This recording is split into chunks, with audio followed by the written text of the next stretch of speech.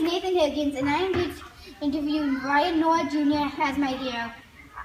I think of Brian as a hero because he is such a great role model. He shows his love for God and all he does. It makes learning about God fun for younger kids at church. Who inspires you to help at church? Well, I think I would have 3 different kind of groups of people who inspire me. First, it would be the kids, because you guys are awesome, and I love you a lot, and you're full of energy, and you're way more fun than the old people in the big church. So it's a lot of fun to work with kids, so I do that. I work with you guys because you're fun to be with. I'm also inspired by my family.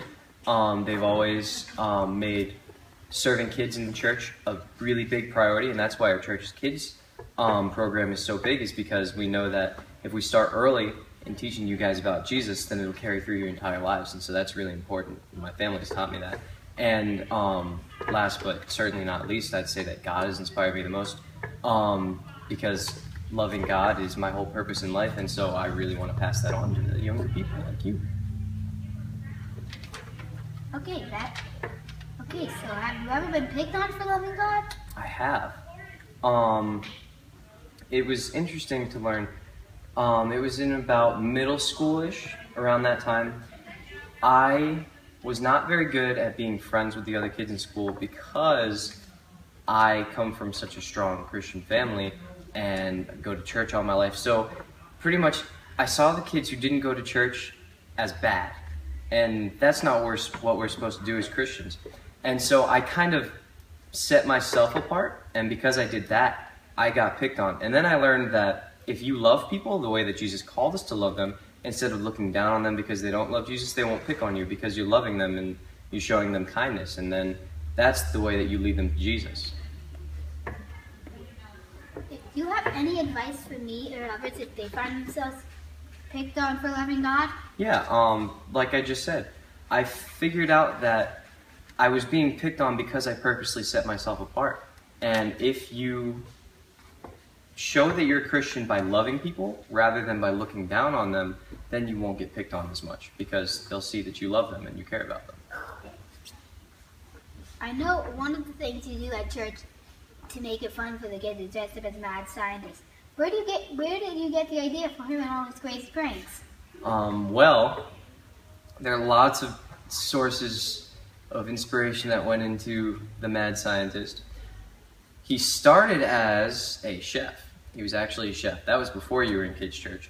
We did a couple weeks where we did different chef projects that the scientist, well, at the time he was the crazy chef guy. I don't think we had a name. We just called him the crazy chef guy.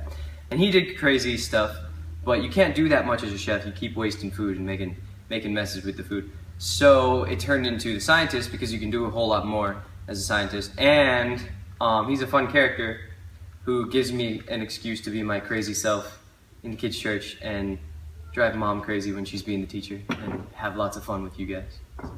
Yeah, that's how the scientist was born. You're going to Panama soon on a mission trip.